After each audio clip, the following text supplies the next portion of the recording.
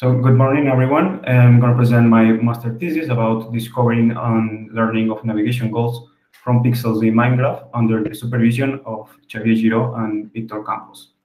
And as you can see, there is no reference to reinforcement learning in the title, although this is the base of our work. And reinforcement learning is a subtype of machine learning that consists of an agent that could be a physical robot or a simulated one, like the one that's used in the slide, that performs some action in the environment and in a given state, and then it receives some feedback or some reward of how well was this action performed in this state and at the next step. These kind of algorithms have been tested and assessed a lot in games because they already present a similar setup where the reward function is kind of the score of the game. So for instance, here you have this agent playing in the Minecraft game. And the goal of this agent is to find and mine a diamond block. This is actually a challenge in the NeurIPS conference, and that nobody has ever achieved yet. So you can imagine the difficulty of this task. So, well, the difficulty of this task because you have to perform a very long sequence of actions that probably you cannot perform by chance. So what we would like to have is some kind of skills that that with a hierarchical policy on top, for instance, we could perform more complex tasks and solve these kind of challenges. And these kind of skills could be, for instance, navigation skills where the agent is trying to gather resources around the world. Or it could be mining, like the one you're seeing on the video, or also cutting down trees to gather some wood and well, cut these trees to make some wood. And ideally, we would like that these skills are discovered in an unsupervised way without the need of rewards or external labels. And this is inspired by the success of self-supervised methods in other fields like computer vision and natural language processing. So here I put a couple of examples of these methods, like the one presented by Facebook AI recently about the video object segmentation, and the already famous language model GPT-3 by OpenAI. But how do these self-supervised methods work? So they extract some features from huge unlabeled data sets, and these extracted features allow to perform much better in other downstream tasks. But how we can transfer these ideas to the RL world, to the reinforcement learning world, and what kind of pre-trained task could we use for our agents? And moreover, probably extracting features like we do in computer vision or NLP is not enough. We want to learn some behaviors or skills that can be transferred to perform some more complex tasks. So to develop this unsupervised RL, we could rely on on some intrinsic motivations that do not rely on third party defining some extrinsic reward over parameterized or whatever. So we could use this intrinsic motivation that it's called empowerment, where an agent trying to maximize it, the agent will want to obtain the maximum control over the environment by learning what can be done and how. This empowerment was introduced in early 2014, and since then it has been used by plenty of works to discover some set of skills, like the ones that you see here. And most of these works have used an information theoretic metric, which is the mutual information, to maximize this empowerment kind of framework. Another work that uses this empowerment is the one that you see here, Explore, Discover, and Learn by Víctor Campos, where they demonstrate that previous works have a lack of coverage of the state space. So for instance, here you see an example of a 2D continuous maze, where the skills discovered and learned by these baselines based on empowerment discover and reinforce skills that can be reached by a random policy that you see over here. So as you can see, EDL overcome these issues by presenting this new paradigm that consists in these three different phases: explore, discover, and learn, that we are going to see in detail now. So here we have these three phases, and in this paradigm, they ask you to, in the exploration phase, they ask you to define some state distribution and how you are going to sample from it. And we could have two different ways that they present in the paper. One could be to induce this distribution by leveraging extreme expert trajectories. That is actually what we are going to do in our implementation, and I will show you later. And you could also induce this state distribution with, for instance, an exploratory policy that induces a uniform state distribution over the state space. And this is actually what they do in their paper.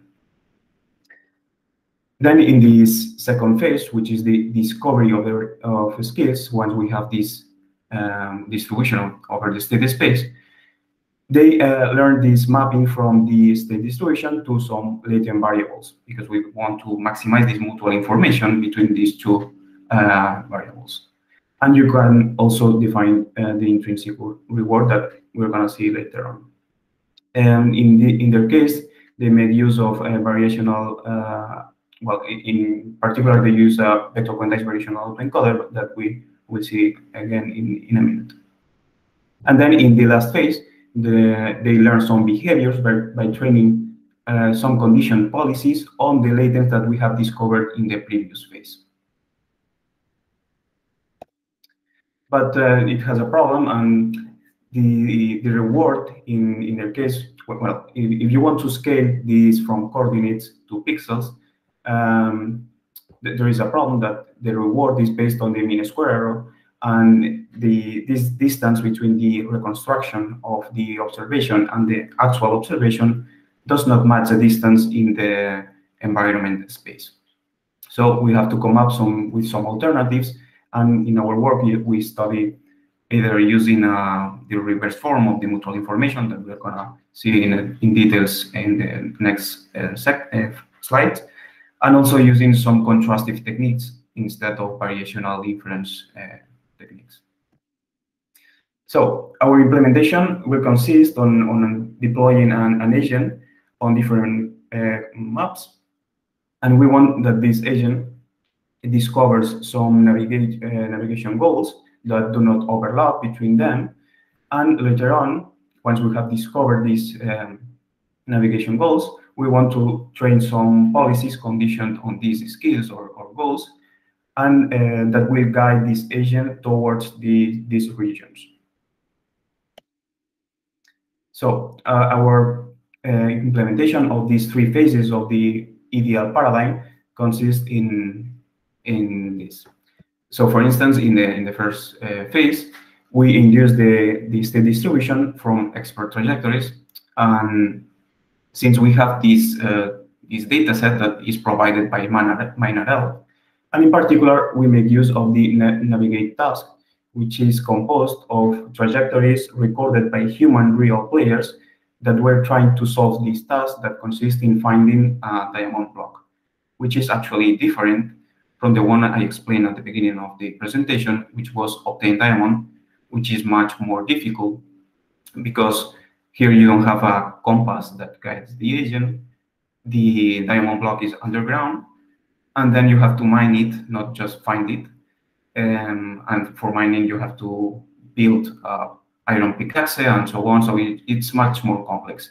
In this task, it's just exploring your environment and finding this diamond block. So we will induce our state distribution from these trajectories. And then for the discovery part, we want to maximize this empowerment. And for doing that, we want to maximize the mutual information between some inputs and some latent variables. And this mutual information can be defined in two ways. One would be the forward form, where you have the uncertainty on the state distribution minus the uncertainty left on the state distribution when you know the latent distribution, and the other way around, with the uncertainty of the latent distribution minus the uncertainty left on the latent distribution when you know the state distribution. We are gonna derive the reverse form, since the forward form will lead to the problem that we were mentioning in the ideal slides. Yeah, that we can explain it later on in more detail. So if we derive this reverse form, this conditional entropy is defined with this posterior distribution, which is unknown. So we want to approximate it somehow. And given the non-negative property of the KL divergence, we are going to maximize this lower bound, and we will approximate this function with either variational or contrastive approaches. The variational ones are the more common, that maps these states to the latents by reconstructing some observations. And in the contrastive case, we are going to learn this latent space by learning an embedding. We're going to learn this embedding space by mapping observations that are from the same trajectories with a given delay, or it could be fixed, or samples from a Gaussian distribution closed in this embedding space, and trajectories that are independent from different trajectories, we'll want them further away in the embedding space. We can see this in more details in the Q&A if you have more questions. And then, since we want to maximize this mutual information, this second term over here, we will define it maximum entropic by defining a categorical uniform distribution over the latent space. And this is actually quite useful if we define it categorical, because in the last phase, in the learning, we can sample one of these categorical embeddings that will condition our policy in the learning phase. So the reward that we are going to give to our agent will rely on this conditional policy. If the encoded observation, the current observation of the agent, is close to the embedding that we are conditioning in our policy, we will give a reward of 1 and 0 otherwise. And this is in the variational case is computed as a Euclidean distance in the latent space. And in the contrastive case, it is measured as a similarity with a similarity metric. So now I'm going to show the two pipelines that we have in the variational and in the contrastive case, and then we will show some experiments. So in the variational case, for the skill discovery, we have this the same neural network that EDL has. Is a vector quantized variational autoencoder that instead of having mean and variance like in the classic variational autoencoder, we have a code book of embeddings here. That, for instance, we could have a 10 length code book of 128 or 256 vector length. And we are going to train this whole network with the reconstruction laws and these commitment laws. Although this code book is not going to be updated with these laws, but it's going to be trained or updated with the exponential moving average of the output of this encoder.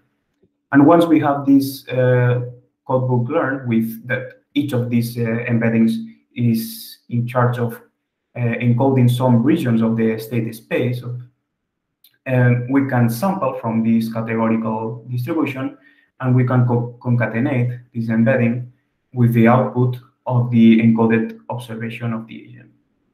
And if we forward this concatenation through a multi-layer perceptron, we can get these Q values that are, as I explained at the beginning, like the quality of the action performed in a given state.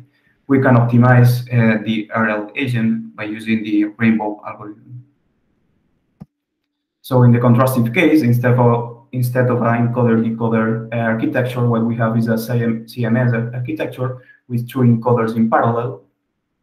And as I said, we use these positive and negative pairs that are delayed observations from a trajectory that are, which with these influency laws, we can update these encoders. And here, since we don't have an implicit clusterization of the latent space, as we have in the BQVA, we have to perform manually a clustering over the latent space to have this categorical latents. But once we have done this, we have the same setup we had before, so we can concatenate the encoded observation with the conditional latent and so on. So now I'm going to show some experiments in both skill discovery and skill learning phases. First, about the skill discovery. This is quite difficult to assess because we don't have these rewards or labels, so we have to come up with different methods to assess this. And also, I'm going to show you different skills discovered by random trajectories or also from expert trajectories. For instance, here we have this simple handcrafted map. This is a top view where we have a flat map that contains now 9 different regions with different floors. And if we run random trajectories over here with a random policy, we can get, for instance, one of the observations from one trajectory, which is one of these points, because we record not only the observation, but also the coordinate of the observation. And we can encode it through the encoder, either the variational or the contrastive one, and we can compute the index of the closest embedding to our observation. And all the index of this codebook is mapped to a different color, so we can generate one of these maps that you see here that we call index maps. So as you can see, in the variational case, the skills discovered are quite discrete, and the regions are quite distinguishable among them, although here we can see that 2 of them are mapped as the same navigation goal or the same skill. But as you can see in the contrastive case, they are quite more mixed and overlap. And this is because we have different observations that are delayed among them. So during training, we could find that we are trying to map to the same space 2 observations that are seen different regions of this map. But in the variational case, we are training by reconstructing a single observation. So this won't happen. In the case of expert trajectories, we can see that if we assess the skills discovered on a realistic map, we find some decent results. For instance, in the desert zone, where we have this is a skill that is encoded in this region. But if we check the forest or this meadow with some lakes around, we see that the navigation goals are quite mixed and overlap. And this is not good for the agent because if we have this navigation goal that is spread out over the map, it will confuse the agent and it won't learn where it has to go. So we will overcome this issue with adding some more input to the network, as we will see in the third experiment. So another way for assessing the skills discovered is to perform dimensionality reduction over the embeddings learned with this first approach. And for instance, we could use the principal component analysis or any other method like TSNE or UMAP. And as you can see in the variational case, we could not find any proper cluster, and we hypothesized that it might be because the training is done with a single observation. But in the contrastive case, since we are mapping different observations with a given delay, we can learn some relationships that are more meaningful. And in fact, we can see in this plot that the night and daytime observations are quite distinguishable. And also we can see some other clusters like the sea, desert over here, and meadow, and some others that are not easy to spot. So once we have these skills discovered, we can perform this last stage of the experiment, which is the skill learning. And for that, I list here 3 experiments that I think it shows the progress that we've done during the project. And from the easiest ones to the more complex ones, For instance, in the first one, we will use this simple handcrafted map with random trajectories. In the second one, we will use this other handcrafted map, which is kind of easy as well, but we are leveraging the expert trajectories. And then in the third one, we try to scale this to a realistic maps, and we'll have to input something else apart from pixels. And as a reminder, these are the top views of the maps, but the agent, what is seen is the RGB pixels. So an agent sees something like this. Well, in the case of the flat map, it won't see mountains around, of course, but this is what the agent is seeing during the skill learning phase. Okay, so in this first experiment, as I said, we use a handcrafted map for random trajectories. We use a contrastive approach for discovering these skills. And for instance, here I show some results with the second skill discovered, which, as you can see, encodes the region on the top right corner. If we assess this agent once it's trained, we can see that the trajectories in evaluation, regardless of the initial direction of the agent, they go towards the region that we are interested on in general.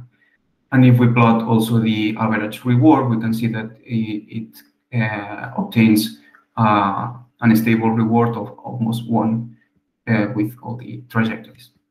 And it takes between 10 and 20 steps to reach this region.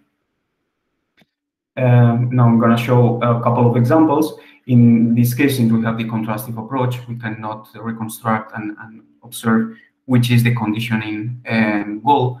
But here I tell you that this was conditioned on the blue region, and we see that this is quite easy, straightforward, because it sees from the very beginning. But for instance, in this other case, that is conditioned on the green region, the beginning does not see this region, but once the agent is orientated, it knows where to go. But again, these are very simple trainings. So in the second experiment, we have another handcrafted map that I'm going to show in the next slide. In this case, we discovered these skills from expert trajectories, and we are going to use this variational approach. Since we use this variational, we can reconstruct the latents learned during the skill discovery phase. And actually, if we reconstruct them, we can see that the expert trajectories encode skills mostly of water, forest, meadow, and they are quite, they do not encode many different scenarios. But as we can see, for instance, the first skill probably will encode all the observations that contain some kind of desert region. Then we have these other three that will encode similar skills about forest or meadows, and these other underwater, shallow waters, and at sea during nighttime. So, for instance, here I show one of the hardest skills, which was a kind of mix between forest and a meadow. And as you can see, the observations that encode this skill are a little bit spread out over the map in this central region and over here around the forest. And the evaluations assessed for this agent, at least it keeps the agent in this region and also around the forest. Although the reward is quite erratic and with a high variance. So here we show some interesting examples with this viewer, where here you can see not only the trajectory of the agent, but also the trajectory from top. So here you can see that this red dot is the agent. Here we can see the reward over time of the agent and the conditioning, the reconstruction of the conditioning latent. And I especially like this trajectory, since we can see that the agent falls in this deep water, but it manages to get out of the water and it stays in this desert region. And whenever it sees some grass, it turns around and keeps in the region interested. In this other case, this one is quite easy because we are conditioning on a dark place. The agent enters this dark room. Once it sees a clearer space, it turns around and it goes to another dark space. And in this last experiment, that is quite difficult, this is kind of forest, even though it enters through the dark room, it manages to get out, and it stays in this forest region.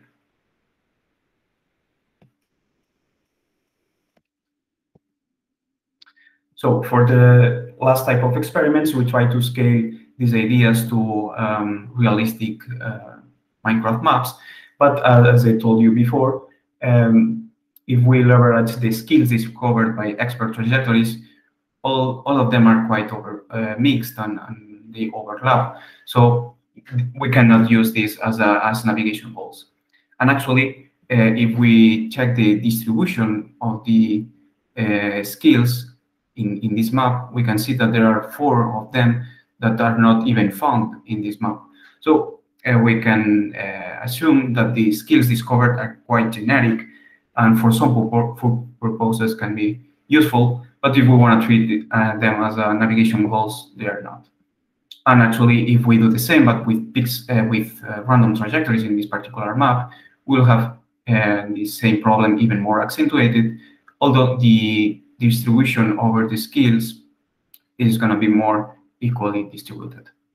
So ideally, what we would like is to have something more like this, and these navigation goals are discovered only by using the coordinate. That is actually what EDL, the paper that we are based on, was doing.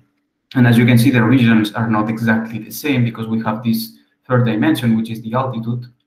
But yeah, ideally, what we would like is some kind of trade-off between visual resemblance and relative positions to an initial position. And intuitively, this is like we as humans, we could be in a desert where we cannot distinguish anything visually. But if we set an initial position and then we say, okay, let's do 100 steps forward, and then we're going to turn right 50, and then we come back to the initial point, and we, instead of going this direction, we do 50 steps to the left. We can, even though these places look the same, we can distinguish these places by the relative position to this initial one, right? So we try to leverage this idea to our work. So the agent is capable of distinguishing similar zones, not only by the visual resemblance, but also with the relative position. So we use the vector quantized variational autoencoder again with 2 different branches, one encoding the pixel observations and the other one encoding coordinates. And as you can see now, the navigation goals are more discrete. They are not that overlap as before, but they still rely a little bit on the visual resemblance.